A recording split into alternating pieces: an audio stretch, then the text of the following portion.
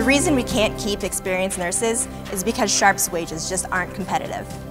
We need to keep them for our patients' safety.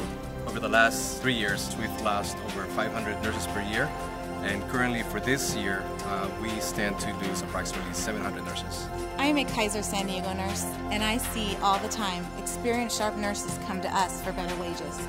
A 2-year nurse at Kaiser makes what a 19-year nurse at Sharp makes, and that's not fair. We are standing together to make Sharp listen to our concerns. Recruiting and retaining experienced nurses is a serious issue at Sharp.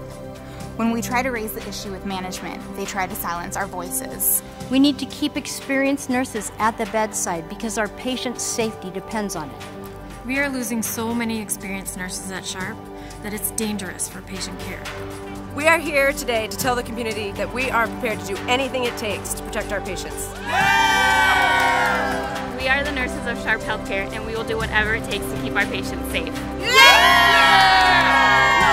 We're willing to do whatever it takes to keep our patients safe, up to and including a strike. I'm the real Sharp experience. I'm the real Sharp experience. I am the real Sharp experience. I am the real Sharp experience. I am the real Sharp experience. We are the real Sharp experience. We are the real Sharp